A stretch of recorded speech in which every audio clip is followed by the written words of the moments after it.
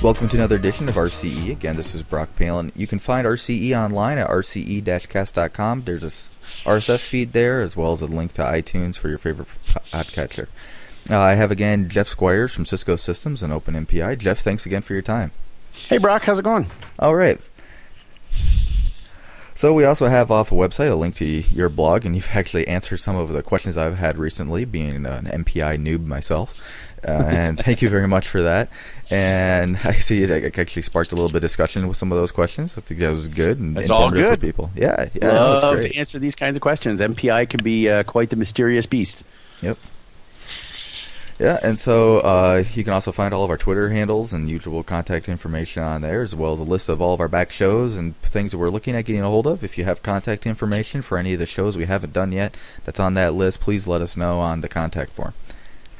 Today is kind of, we've been going down a little bit of a path, right? We talked about Hadoop a while ago, and Hadoop has come up more recently, and today's show is kind of related to that, right?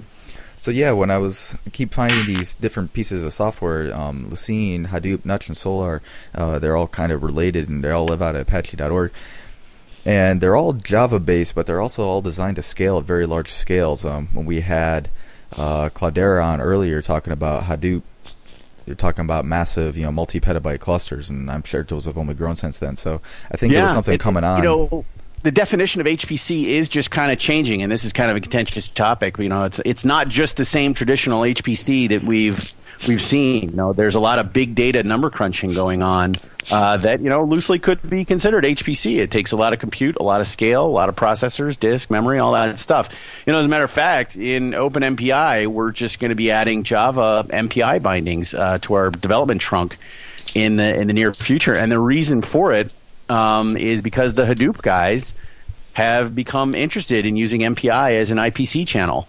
They're in the MapReduce world, their reduces are becoming so computationally complex that they want to go parallel, and they need a good IPC mechanism for it. So, some of these things are starting to have very interesting overlap. So what you didn't traditionally consider as HPC, it's starting to get in there. And I think today's project kind of fits in that same category. Yeah, anything bigger than what you can do in a normal, traditional programming and server environment. Got to start doing these things at these massive scales. Yeah, so let's go ahead and introduce our guest today.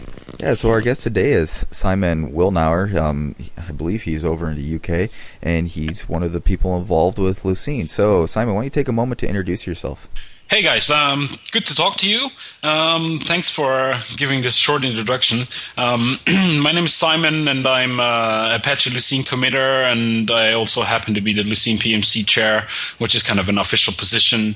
I've been working with Lucene since 2005, and I'm a committer since 2006, and I spend a whole bunch of time on working on this project, pushing it forward, spreading the word.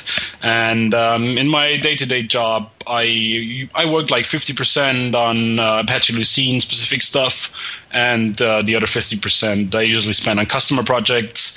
I share a company with a couple of other people. It's called SearchWorkings. This is also related to SearchWorkings.org. It's a community portal about Lucene, Solr, and all this open source search stuff.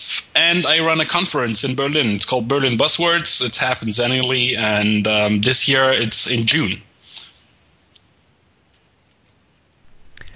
So, can you give us a rundown on what Lucene is exactly? Well, Lucene is basically, in a contrast to all the other things I've seen on your podcast, it's just a library. Right, so it doesn't do anything. It's not an application. You can't start it up. It's just basically a Java library which solves the hard problems in information retrieval, the basic information retrieval, like building an index, retrieving documents, and analyzing text, and making everything in there very, very efficient. So it's basically a high-performance search engine library entirely written in Java. So does that mean you entail indexing as well? So, you mentioned accessing documents and searching. So assumedly there's a bit more to it than that, right? Right. So in Lucene, we have a notion of a document, which basically corresponds to some kind of an entity. But everything is somewhat schemaless, so you don't have to really define the different entities. You can just throw it in and it works. And each document has a set of fields. You can just imagine it as a spreadsheet, a database with one table. Right, and Lucene takes care of building up this table and making this table accessible. So the point of this is to be able to search it really fast, right? So do you build a separate index for this? I mean, I actually know very little about search, embarrassingly little about search. So how does a typical search work, and how do you make it fast? Well, in a contrast to a database, in Lucene or in an information retrieval library, you have something called a reverse index or an inverted index. So you basically index the terms, the unique terms in a document, and then map those terms to the documents where the term occurs in. And everything you do is when you type a query is you get a list of documents those terms occur in. How we make this fast? Well, there's a couple of things we do on a technical level, but basically, I mean, where should I start? What we do is every data structure in Lucene is read-only, right? And we have some standard algorithms in place which writes stuff to disk, makes it persistent, and then people can load this indexes and fire their searches against it. And once you have updates, you write a new little index to disk, and then you merge it in the background together, and everything is basically read-only. You don't change anything. All the data structures are highly efficient. We make efficient use of the infrastructure, file system caches, and all these kind of things. In contrast to a SQL database or something like that, you don't need to update everything, right? You don't need to update anything in place, not on disk. That, I think, makes a big difference. And Lucene is a library which is very, very much tailored to the purpose of full-text search. Once you do something else with it, you could easily get into problems, but we can elaborate on this later. So Lucene would not be good for kind of replacing a traditional database if your information is changing rapidly?